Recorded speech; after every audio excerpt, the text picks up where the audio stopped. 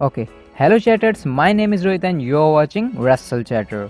तो गाइज आज की मंडे नाइट रॉ तो आप सभी लोगों ने देख ही लियो कि जो एक्शन पैक्ड रही। अगर आपने नहीं देखी है तो डिस्क्रिप्शन में आपको एक वीडियो का लिंक मिल जाएगा जहां से आप वो सारी बातें जान पाएंगे जो आज के रॉ के एपिसोड में हमें देखने को मिली। तो रॉ के एपिसोड में एक सेगमेंट आया था जब हमने देखा कि ब्रॉक लेसनर के साथ पॉल हेमन निकल कर आते हैं और उसके बाद पॉल हेमन प्रोमो देते हैं जहां वो बात करते हैं रॉयल रंबल में होने वाले triple threat match, universal championship and Brock Lesnar के बारे में।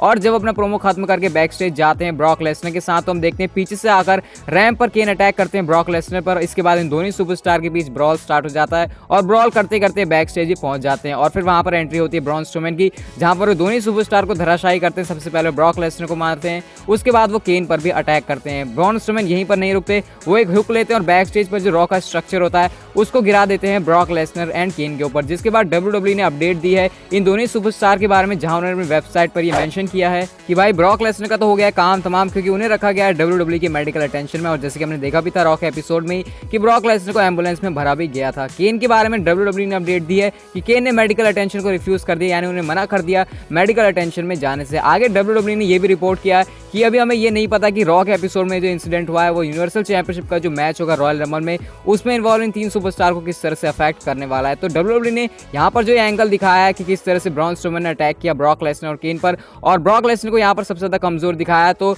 ऐसे में जब ब्रॉक लेसनर रॉयल रंबल में मैच देंगे तो वो काउंटर अटैक करेंगे और पहले भी ऐसे ब्रॉक लेसनर कई बार कर चुके हैं जब उन्हें ऐसा दिखाया जाता है कि सुपरस्टार से कि वो डोमिनेट हुए हैं, उन्हें मॉन्स्टर हैंडल किया गया, लेकिन उसके बाद ब्रॉक लेसनर काउंटर अटैक करते हैं और वहीं अंत में बनते हैं चैंपियन। इसके अलावा आप लोगों ने कमेंट मुझसे ये भी पूछा कि क्या वो बैक स्टेज में जो हमला था ब्रॉन स्ट्रोमैन का, उन्होंने जो भी कारनामे किए हैं वहां पर वो जो भारी भरकम चीजें गिराई ब्रॉक लेसनर केन के ऊपर, क्या वो फेक थी? तो आपको बता दूं WWE स्क्रिप्ट के हिसाब से चलती है, पहले से सारी चीजें प्लान होती है। वहां पर जो भी कारनामे किए हैं ब्रॉन स्ट्रोमैन ने वो सारे पहले से प्लान्ड थे, उन्होंने अपने मन से कुछ भी नहीं किया। और ऐसे में अगर आपको लगता है वो चीज फेक है और अगर आप वाकई में चाहते हैं कि इतनी भारी भरकम चीजें ब्रॉक लेसनर केन के ऊपर गिरे और उनका करियर खत्म हो तो वो एक अलग बात है। WWE में हमें जो अतरंगी कारनामे देखने को मिलते हैं ये फ्यूड को और ज्यादा गरमाने के लिए, मैच के लिए अच्छी हाइप बनाने के लिए और जिस पीपीवी में भी मैच है वहां पर WWE को अच्छी टिकट सेलिंग मिले, इस सभी के पीछे बस यही कारण होता है। और अगर आप खुद से ही पूछें कि क्या इस इंसिडेंट के बाद आप पहले से भी ज्यादा एक्साइटेड है इस मैच के लिए तो आपके मन से भी यही जवाब निकल के आएगा कि हाँ भाई अब मैं और भी ज्यादा इस मैच के लिए एक्साइटेड हो गया हूँ। तो गाइस इतनी आज ही मंडे नाइट रॉ से जुड़ी आप सभी के लिए कुछ अपडेट्स। मुझे उम्मीद है कि आपको वीडियो अच्छी लगी होगी तो लाइक जरूर करना,